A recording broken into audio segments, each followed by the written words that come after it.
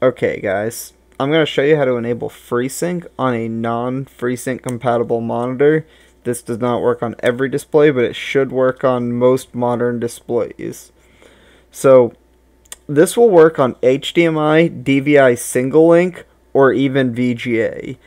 I have not tested it on other displays or display output or cables, whatever, but it should work on most, except for it does not seem to work on DisplayPort. Don't know why, but this is the tool you're going to need. Custom resolution utility.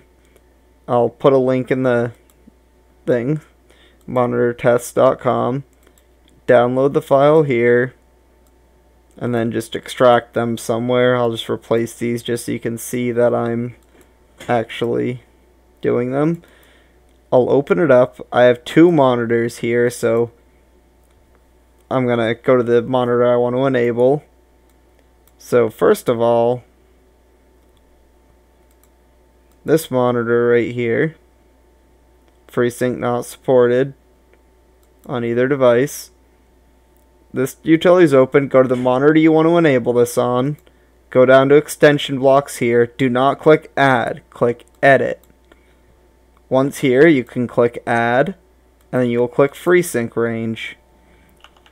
This monitor I'm on, I've tested at 41 to 60. I'd highly recommend on a 60 Hz trying 50 to 60 first, and if that doesn't work, try 55. Not all monitors will get a very good range. Many of them can get about 40 to 60, some get 30 to 60, some won't work at all. Newer monitors seem to do a lot better. Most 75 Hz panels can really get like 50 to 75. It really depends on your panel here. Now, if you have a 144 Hz monitor, this actually is not going to work because your monitor is going to be either DisplayPort or it's going to be DVI. And if it's DVI, it's dual link. This does technically work with DVI, but when you do that, it changes it to DVI single link, and you will not get 144 Hz while you're using DVI single link. And this method does not work on DisplayPort, so most DisplayPort these days would have FreeSync.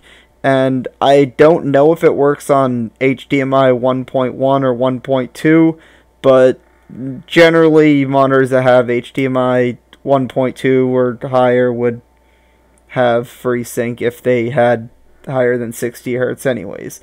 So you add this FreeSync range, click OK here, and you'll click restart 64 or restart. This will restart your graphics driver.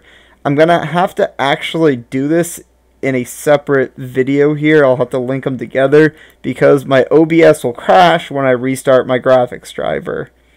So give me 1 second right here.